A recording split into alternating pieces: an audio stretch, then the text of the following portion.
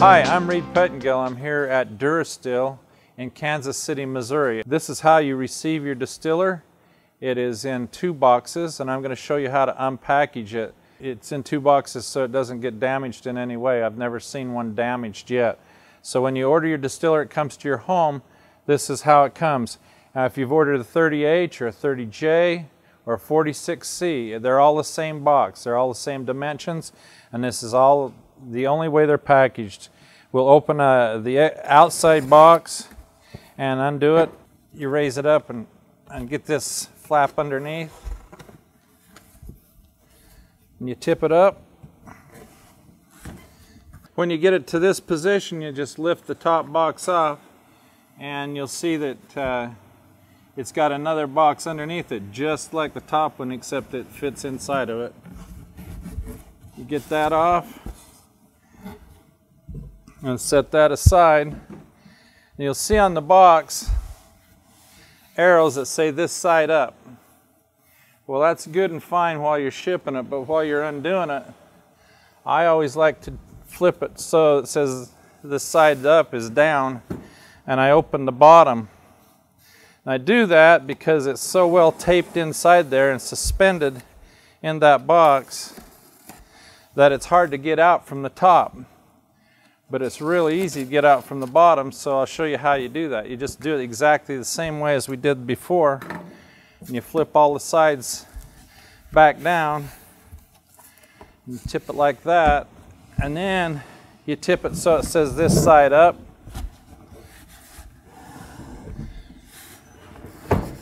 And then you lift your lid off, and there's your distiller and all your parts right there. And that's the easiest way to get it out of the box. I know, I've done hundreds of them. This foam protection comes on the distiller that they wrap it with. This is one of the most well packaged things you'll ever get in the mail.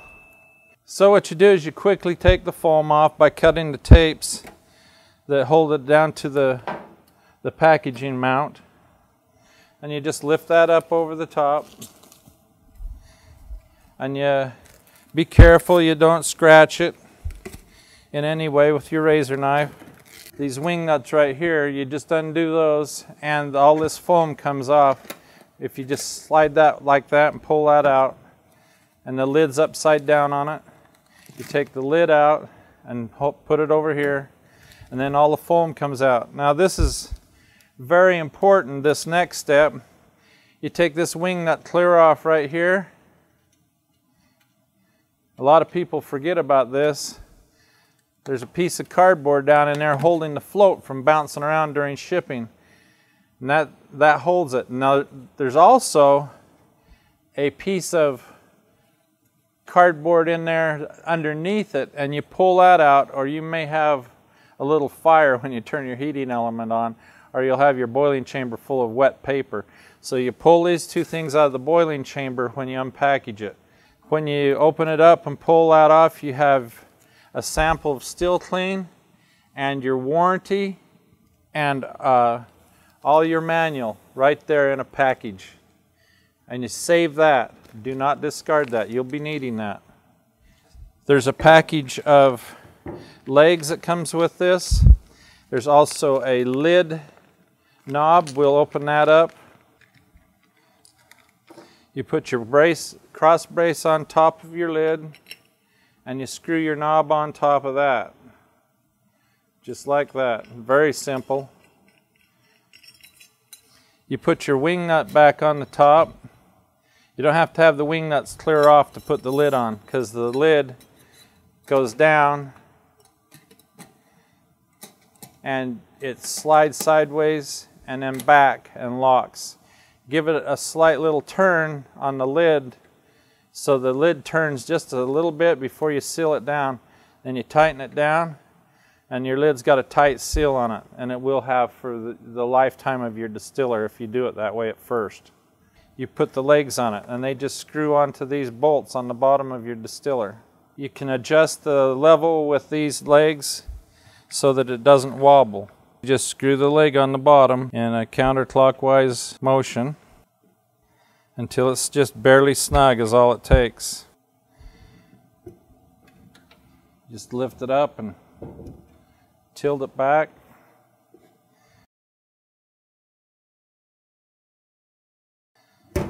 Now you have your distiller out of the box with the legs on it. Okay, there's also a post filter kit, and you open it up and you pull out the post filter, and this is where the post filter goes, is in between the distiller and the tank, if there was a tank here.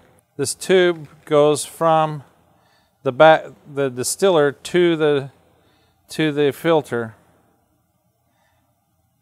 and these two elbows hook to the filter, and one goes into the tank and one goes onto the hose, and I'll show you how to put that together.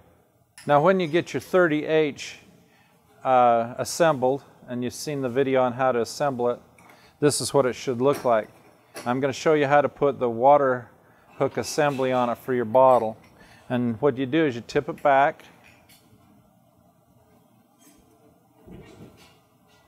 Now this is where a lot of people get stumped because they don't understand it at first because they've never seen a distiller. But this right here is where the distilled water comes out. So you put your tube hooked to that, and it's kind of a tricky thing to get on there because it fits tight, and you push it over the top of the stainless steel pipe. It takes a little effort to get on there, and you wiggle it around like around in a circle till it goes up on about a half an inch. Half an inch is fine. And then you slide your clamp over the top of your hose,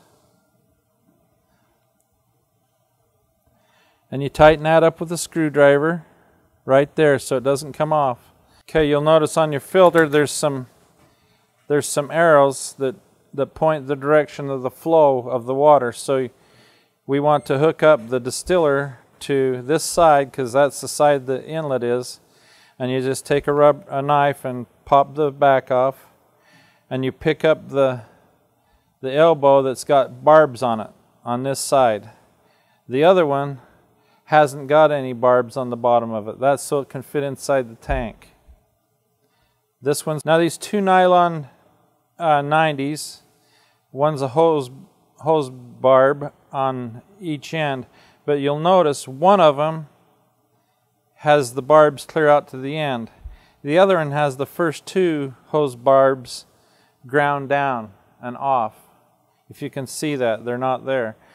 It's important that you get the one that's smooth on the end on the exit side of the filter, because this end goes down in the tank.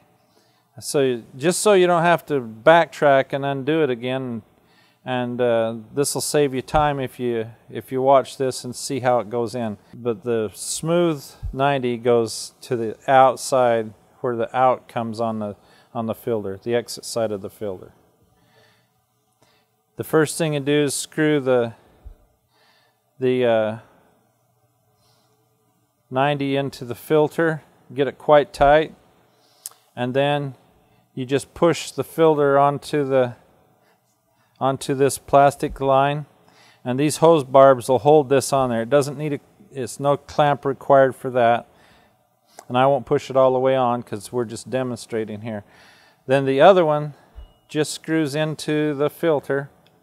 You got to take the plug out. And this is how you change your filter. You should change your filter about once every 6 months in normal use. And so you know this is how you do it. And you can always order a new kit for your filter. And your other hose with the bottle hook on it. Your other hose hooks to the other end of your elbow, or your filter coming out, and it slides on to that elbow. So what you have and end up with is a inline filter, post filter. You tip your distiller forward,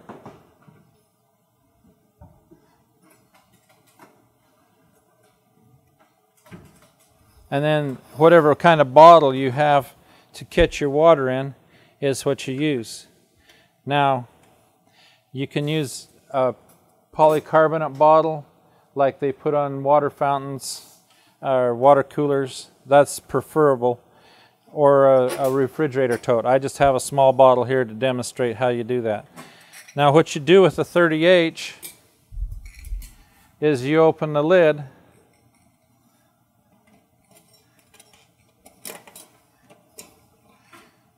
and you pour 1.5 gallons of water in it, and it should start. The float will raise up and it'll turn on. You put the lid on and tighten it down just like you do on any of the others. Give it a little bit of a twist on top so it seats. When that 1.5 gallons of water is boiled out, the distiller automatically shuts off, and you'll have 1.5 gallons of water in your bottle on the floor. And you can do that up to 8 gallons in a 24-hour period if you could keep it running like that. But it's a manual distiller. Great for 2 people. It's great for people that don't want to put a great big investment in an automatic system, and it's a good way to get started. With the 30H distiller hand fill, you can always upgrade it to a 30J and put an automatic kit in it, and then you can always upgrade it to a 4-gallon, 10-gallon, or 25-gallon tank. So it's a good way to get started with distilled water to see if you like it and to continue on with it. A 30H plugs into 110 volts and it produces 8 gallons a day.